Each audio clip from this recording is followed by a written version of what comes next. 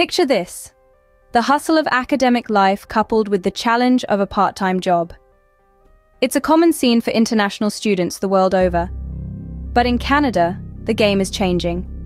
Starting from September, international students in Canada will be allowed to work off campus for up to 24 hours per week, a significant leap from the previous 20-hour limit.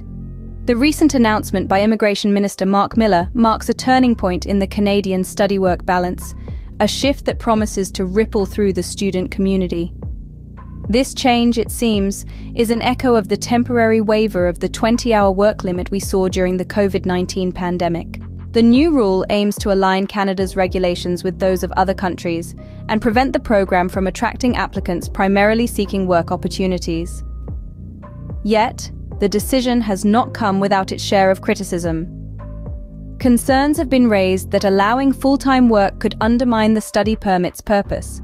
However, the government's choice to set the work limit at 24 hours per week is a calculated move, designed to strike a balance between what is reasonable and what will accommodate students' financial needs. Now, it's important to note that the government plans to revert to a 20-hour limit until the permanent change to 24 hours can be implemented in September. But don't fret. There will be no restrictions on work hours for international students during non-enrollment periods. This decision, it seems, has been crafted with careful consideration. Feedback from officials and students alike has been taken into account, with a distinct emphasis on balancing work and study commitments. In a world where countries like the United States are grappling with immigration reform, Canada's move to increase work hours for international students is a bold step forward.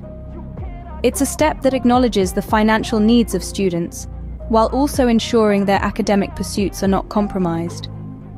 So, to sum up, Canada is set to increase the work limit for international students to 24 hours per week come September. It's a move that promises to reshape the study-work balance and potentially attract more students to the country. But it's also a move that reinforces the importance of maintaining the integrity of the study permit program. Only time will tell what the full impact of this change will be. But one thing is for sure: the Canadian study-work landscape is evolving, and international students are at the heart of this transformation.